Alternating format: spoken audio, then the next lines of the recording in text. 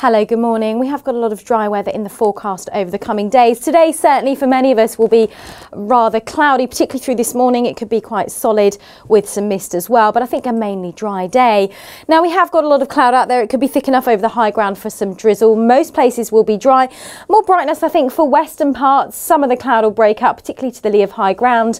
And where you do get some sunshine today, it is going to feel quite mild. 1 or 2 spots hitting 15 degrees. Overnight tonight, we'll see a lot more cloud push in, and with it some light and patchy rain and drizzle. Again, some mist forming, not an especially cold night. Temperatures similar to last night, down at around 6 or 7 degrees.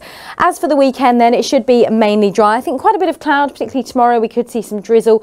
Most places though, we'll see a much colder feel to the air, but as we head into next week, plenty of dry and bright weather.